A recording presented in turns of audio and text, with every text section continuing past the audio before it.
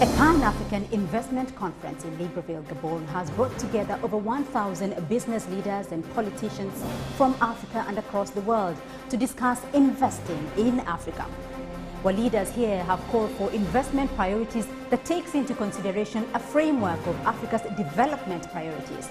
Well, on the sidelines of the investment conference, I spoke with Gabon's President Omar Bongo Ondimba and asked him about investing in Gabon and priorities for the continent.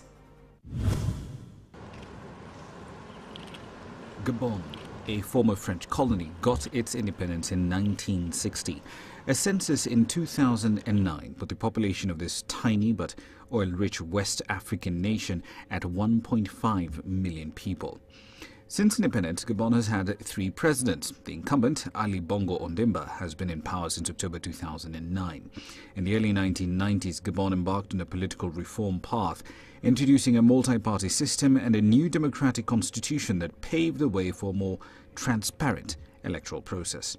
Throughout her independence, Gabon has followed a non-aligned policy, advocating dialogue in international affairs and recognizing each side of divided parties. In inter-African affairs, Gabon embraces development by evolution rather than by revolution and favors regulated free enterprise.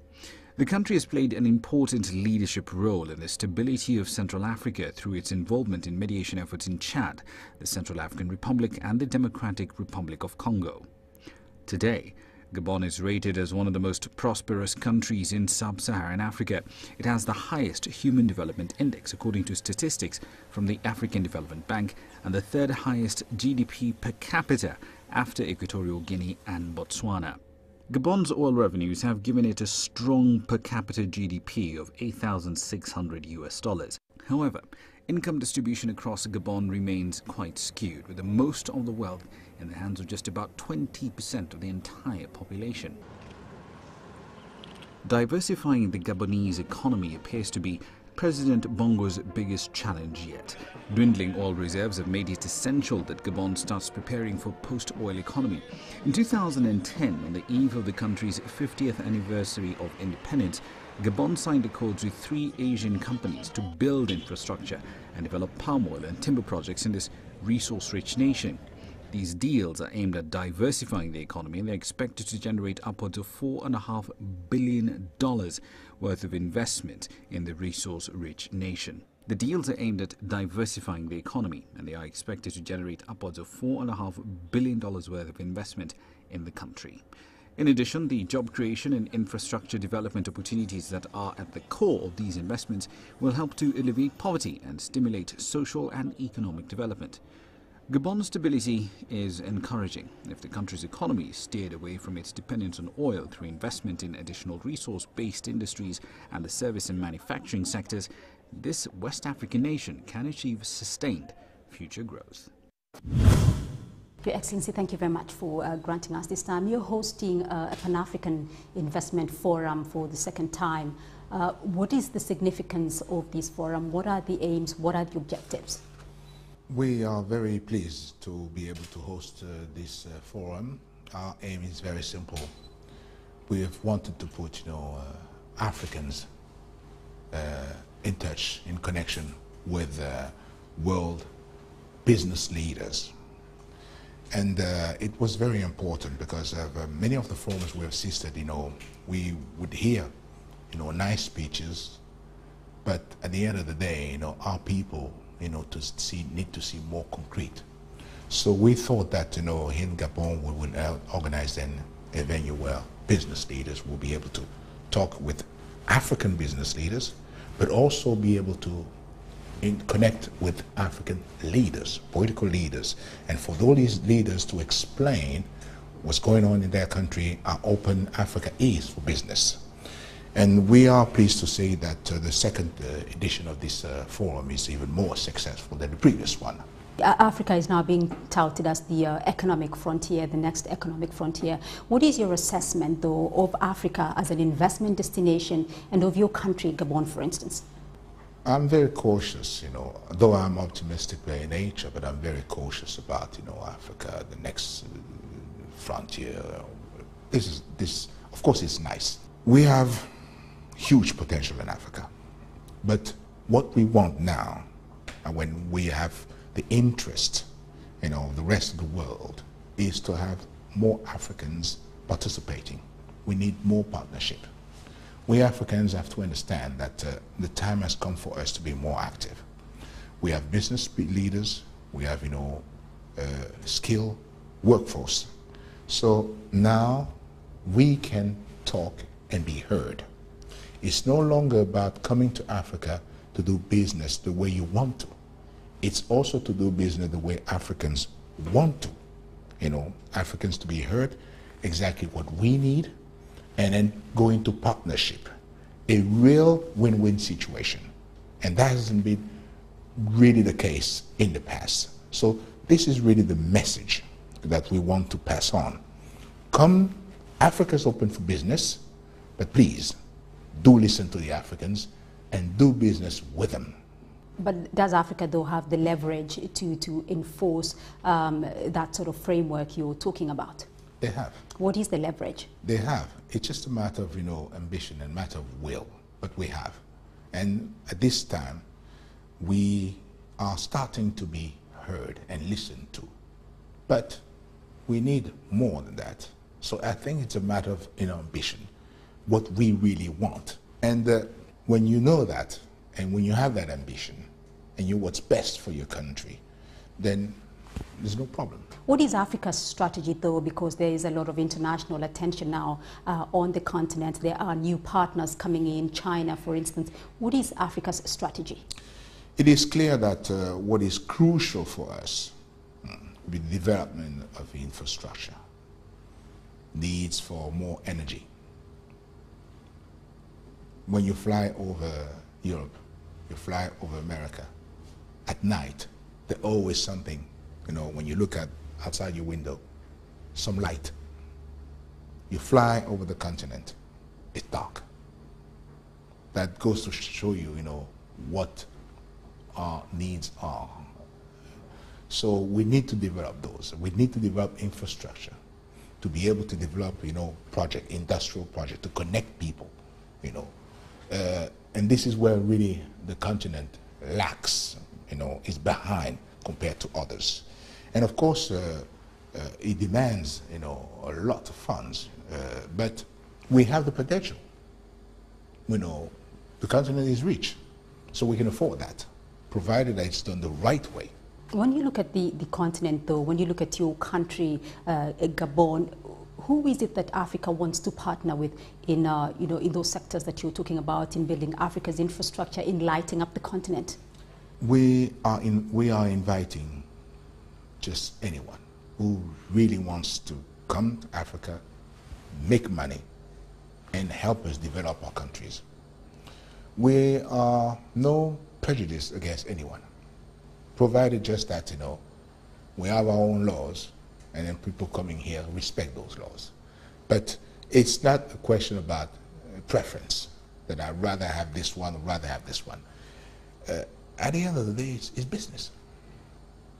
And the one who has a good business proposal is the one that is interesting for me.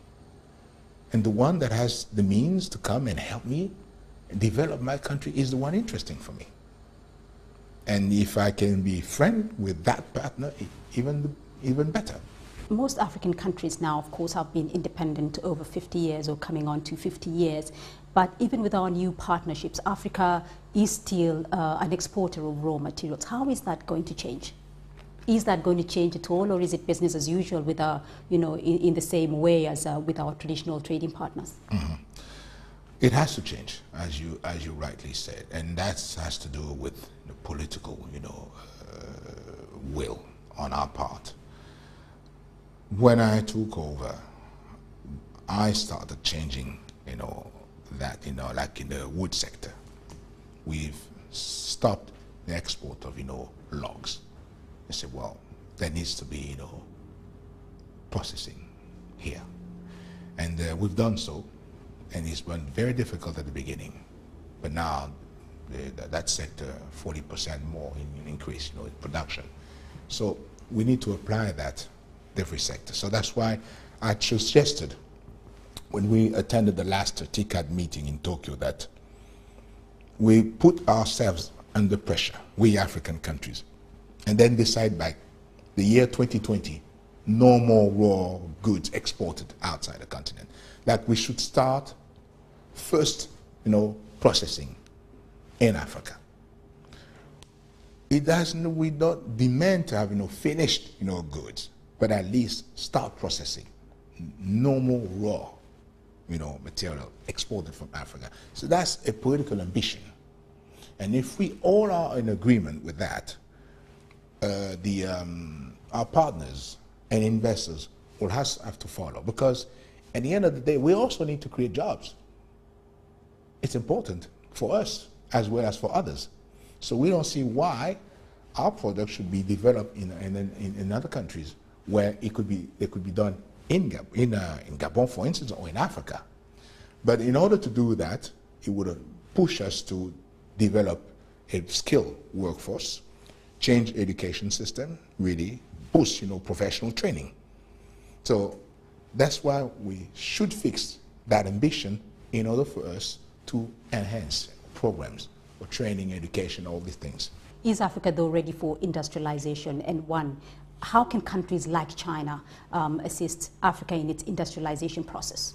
I think overall in Africa, we're ready for that. Well, we are. As I said, it's a matter of political ambition. But by 2020, that gives us some time, to achieve that goal. China is a friend of Africa. And we have many Chinese, investors coming to Africa. It's for us to sit down with our Chinese partner and explain to them what we want. They need a skilled workforce that we have to provide. But they understand that you always have to be in a win-win situation, because a country needs to be developed, first to increase economic growth, and in order for that country to reduce poverty, and then reduce social tensions. If you are able to reduce poverty and then bring down all the social tension, then you will even attract more business people. You will need to create the right environment. Now, how am I going to invite investors if the environment is not right?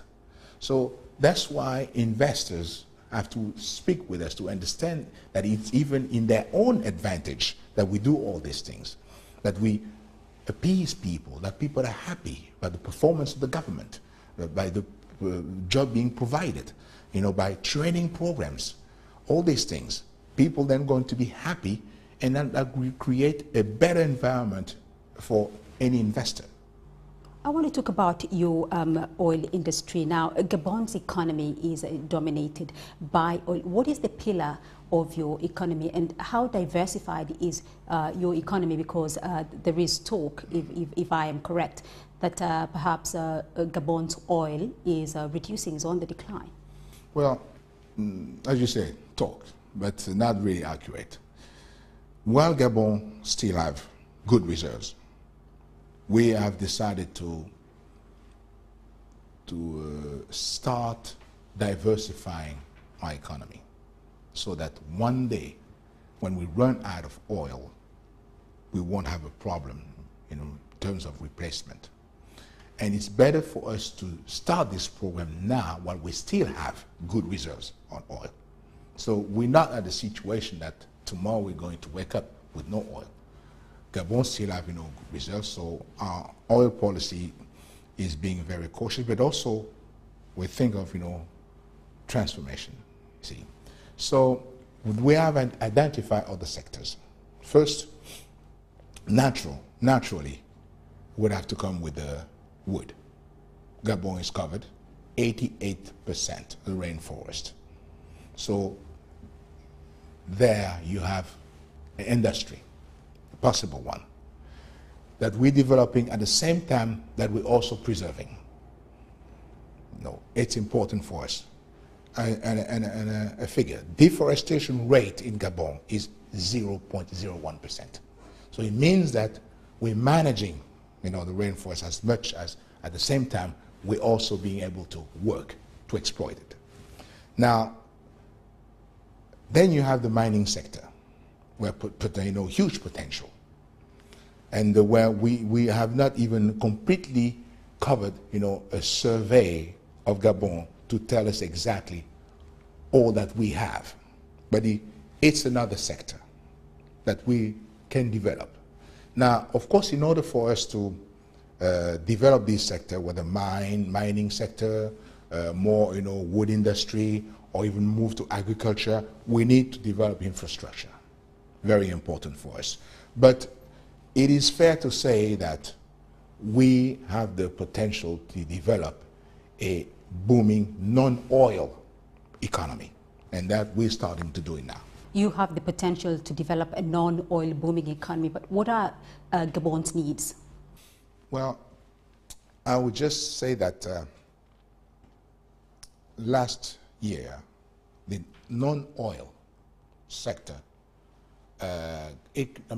growth rate was double-digit compared to the oil. Just to show you that we've started well.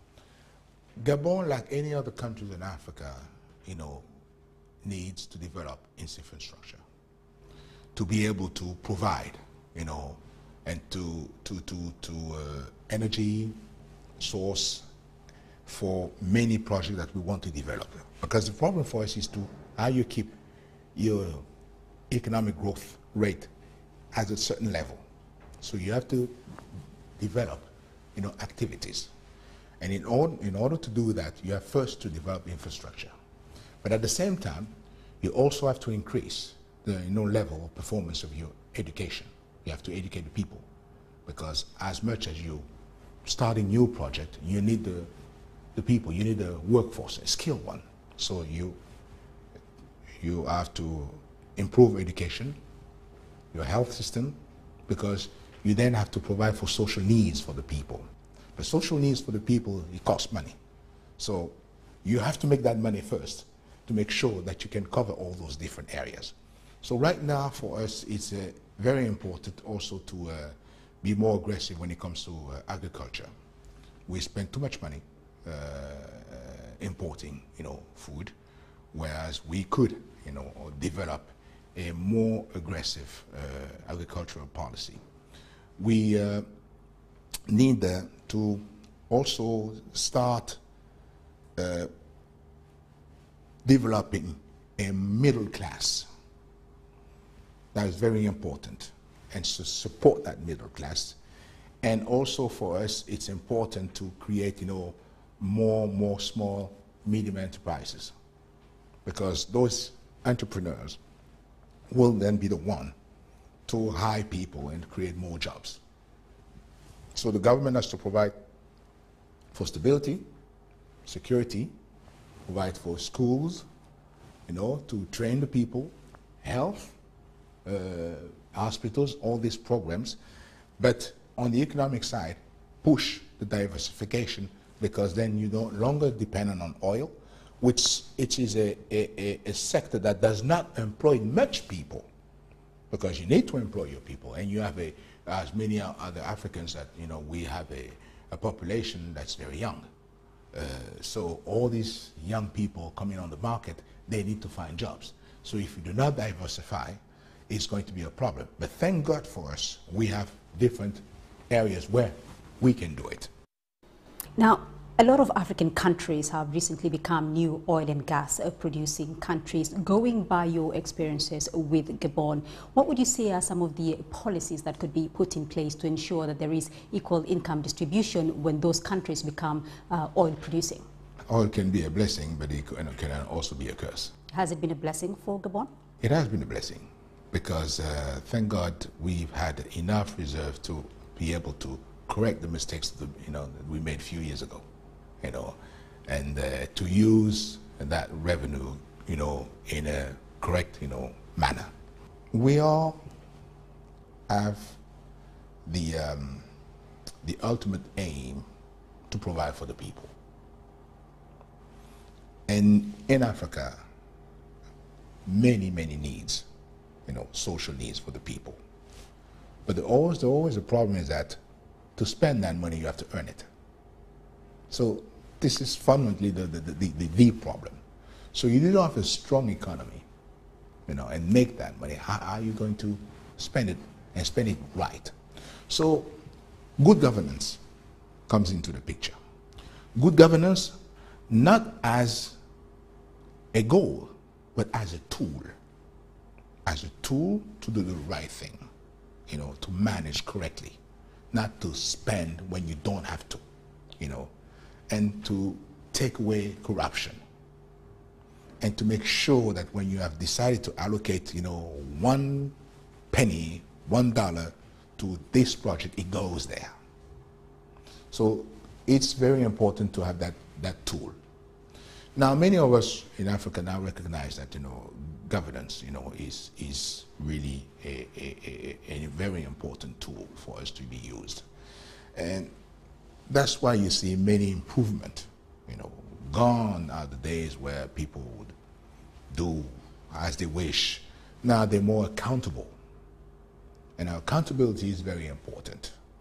We don't need to be told about that. We know that, And so it helps us improve performance, and not just to decide and go on projects that not needed. Good sound economic plan based on really what you have, and then also to be linked with education. Meaning, like, if I'm a country of rainforest, I'm not going to spend and educate people to be expert on desert. See? So it might sound, ridiculous to say, but in many cases that's what we've done. And that's why we've found ourselves with people, young people, having degrees, diplomas, but couldn't find a job in the country because there was no, connection between job offers and education, which we're trying to change now by involving, the private sector. So it then shows how public-private, partnership is very important. And also what is important for us is to attract foreign, direct investment. And we have been pleased to see that our Chinese friends, and I've been in those past years in Africa, investing a lot. So foreign direct, investment is important, but then the investor has to feel safe, then create a safe environment, with a lot of, incentives for the investor to feel safe and come and invest. So all this is necessary if we want to have the revenue necessary for us to apply and satisfy the needs of the people. A safe and secure environment for investment is what you're talking about there, yes. But the Central African region has had a little bit of instability. Let's talk about the Central African Republic, for instance. What is Gabon's role and the region's role in stabilizing the CARU as the current chair of CEMAC? We have been assisting and helping that country for now decades, and unfortunately, we see our brothers and sisters in Central Africa still going through difficult times. At this last CEMAC summit, we decided to support even more by sending troops there to help pacify the country, and appease people, and then make sure that provided a peaceful environment for the authorities to conduct, elections, to have, elect proper, representatives that could then revisit, the Constitution and then have a good government. So it means that you have the security issue where we are all, really working very hard to help by even sending more people. But Central Africa is a large country, so it demands to, many soldiers. So we are also appealing to non-regional members to also help us in that field.